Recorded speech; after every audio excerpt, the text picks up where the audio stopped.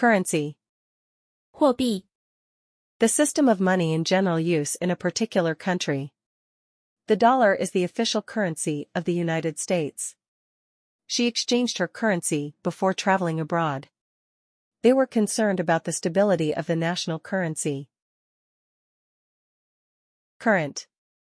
当前的现行的 Belonging to the present time, happening or being used now. She is reading the current issue of the magazine.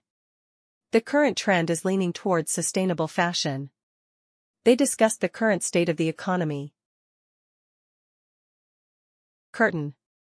窗帘帷幕 A piece of cloth used to cover or decorate a window, stage, or other opening, a draped barrier.